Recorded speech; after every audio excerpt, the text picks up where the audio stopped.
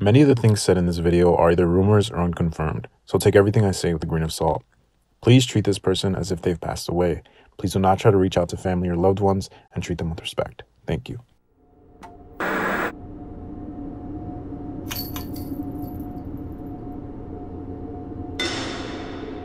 Welcome to Basement Talks.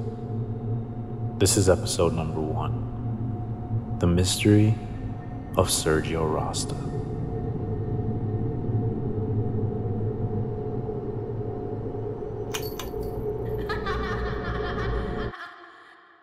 The years of 2011 to 2013 were an interesting time for comedy on YouTube.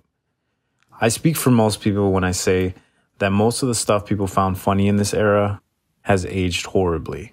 But one type of channel that has stood the test of time is social commentary and skit channels. They were more relatable and made light of situations that young people like myself would find ourselves in. Some people in this category would be Super Ego, Ryan Higa, JK Films, Travi Based, and Sergio Razta. Un jovencito de Chicago quien a través de sus videos se ha convertido en todo un personaje. No sabía que de YouTube y de Facebook y todo eso que iba a ser algo grande. But when a beloved entertainer falls off and mentally declines on camera, then disappears without a trace, what should we believe?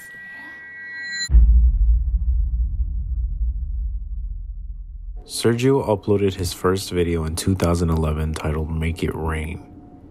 It immediately went viral on Facebook and YouTube, and people began to tune in. I really did not think a lot of people were going to comment. I thought, only 5 or 3 people were going to comment and actually care, but you guys care. Oh my God, you made me cry. No, seriously. Although the format was simple, many people were drawn in by his fun-loving nature and humor. It was obvious he didn't fear being judged, and he enjoyed making people laugh. He was full of life and charisma. He would find a lot of success through these videos. Some notable ones are annoying girls on Facebook and How to Win a Guy's Heart. Sergio was very well known in his hometown of Chicago, Illinois. His fan base primarily consisted of young Mexican and Latino people. Yeah. Sergio! Hey, what's up? He would often be spotted by fans at local malls, grocery stores, and would gladly take photos with them. He was somewhat of a hometown hero and was beloved by many. Sergio Razta is the best delivery man in the world. Sergio Razta is the best delivery man in the world. Sergio Razta is the best delivery man in the world. Yes! Thank you so much. His most popular video to date is Annoying My Mom Part 2. This video launched Sergio into a different type of YouTube stardom. I'm tired of you. Why are you undressing, cabrón? I'm tired of what you say.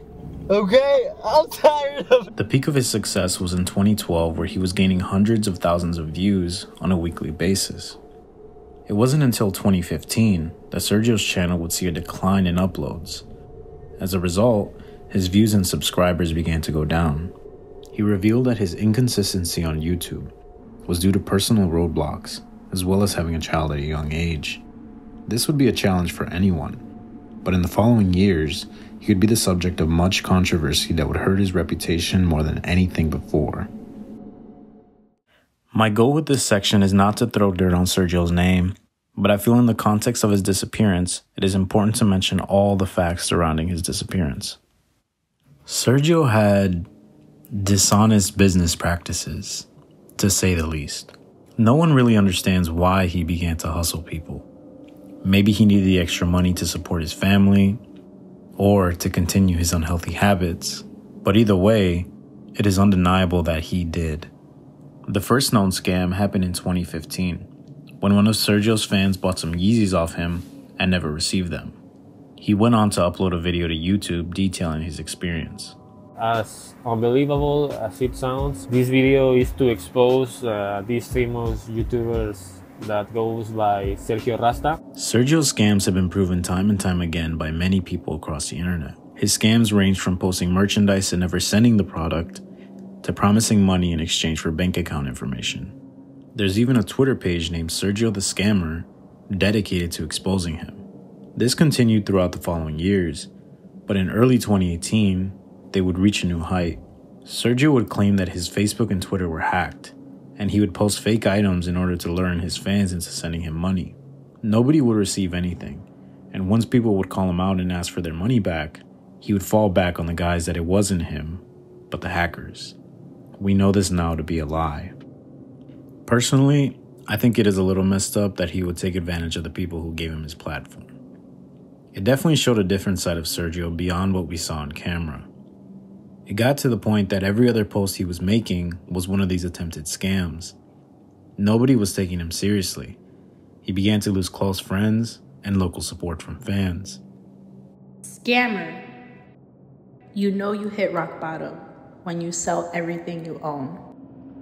I want my $300 back. He scammed me.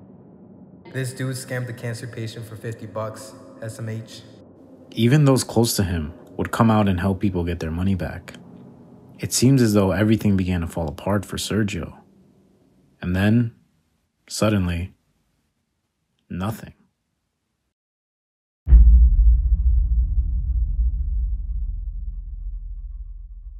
Sergio went silent in mid-2018, and nobody really questioned it. It wasn't uncommon for him to stop all activity online. He had done it numerous times in the past. Like many people, I thought that Sergio was simply taking some time off from the internet. That was until 2020, when a Twitter user posted this.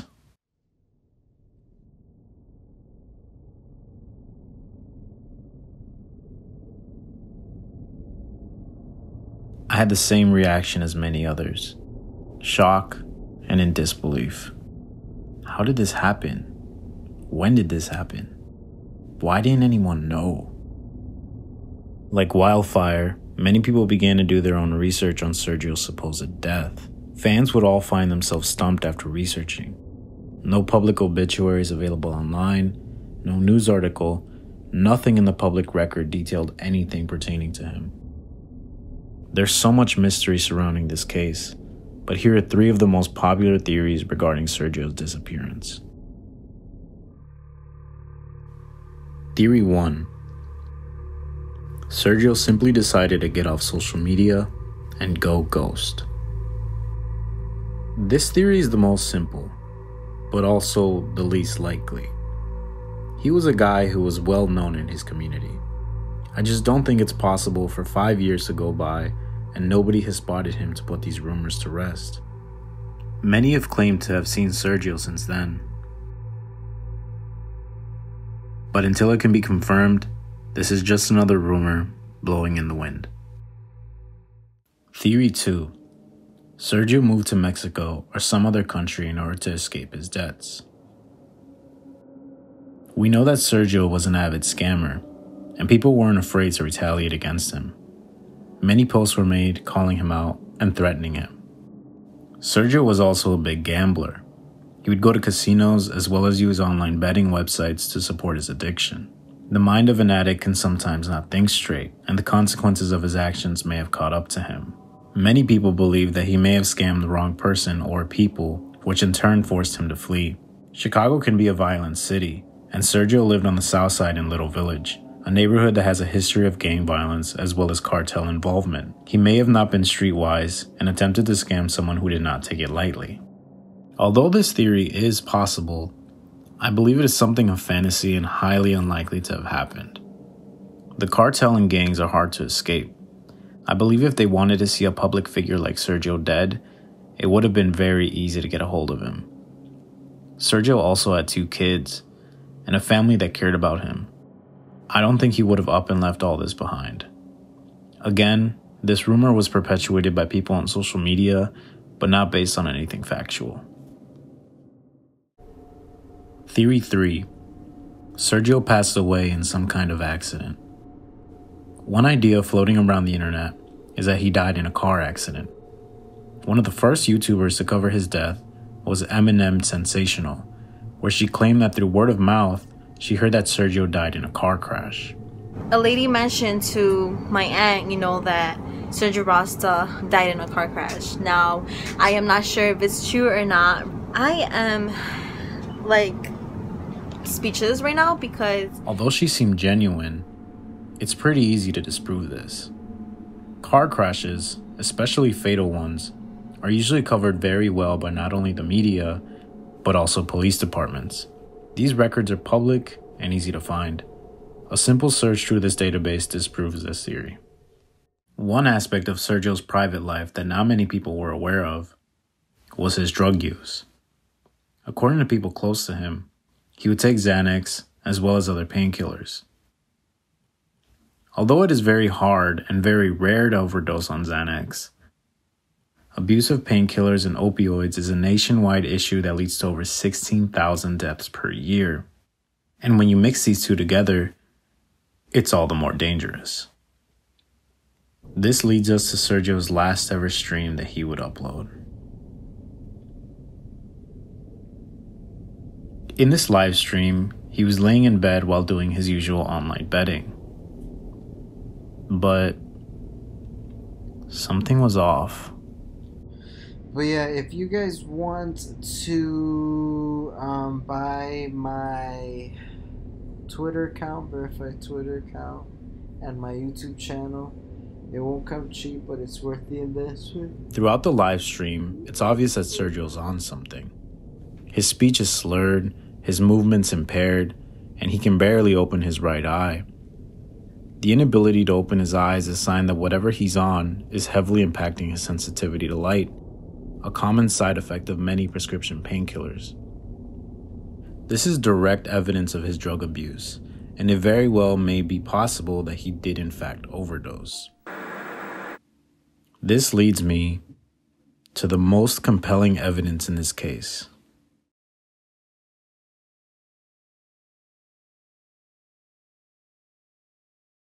This was posted by the mother of Sergio's child shortly after his death. This post has now been deleted, and many say that the screenshot is fake. I don't know why people think this post is fake. It would be extremely insensitive for someone to fake a post such as this. And how would anyone get their hands on the photo in the post? This to me is the deciding factor in this case. Sergio Razta, based on what I've seen, did in fact pass away.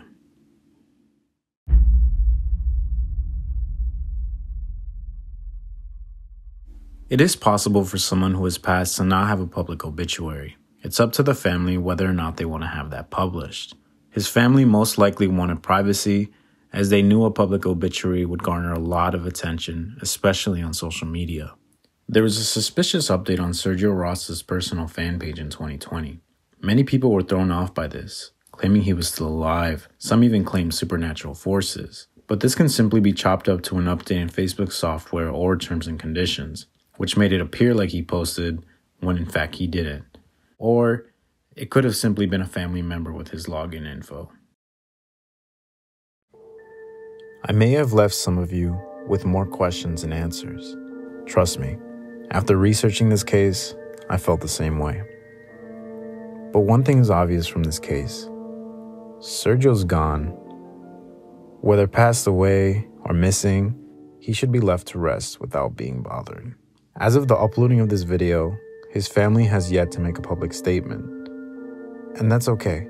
Sergio's family obviously values their privacy, and I don't think they should be forced to make any kind of statement. They do not owe anyone any explanations. This case hits home for me. Being Mexican and from Chicago, I remember the impact that Sergio had on the youth in those days, and on me. The era when Sergio was most popular was a time many remember as the simpler times, when all of us were just having fun and looking to laugh. Despite the wrong things he did, Sergio should be remembered for what he was at his core: a father, a son, a leader, and someone who was proud of his heritage. Although he didn't show it much, Sergio struggled with mental health. The challenges he faced while being merely a teenager is enough to make most of us crumble. Here was this boy who loved life and chose to spread happiness to others by simply being himself. While becoming a man, he lost his way, and he needed something to guide him through a tough time. If you or anyone you know is struggling with addiction, please don't be scared to reach out to the National Drug Abuse and Addiction Hotline at 1-800-662-4357. Or you can always reach out to me if need be.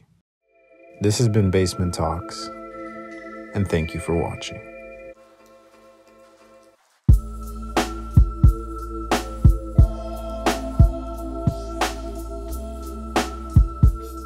Thank you guys so much for watching this video. If you guys want to help support the channel, give me a like, hit me with a subscribe, hit me up on social media.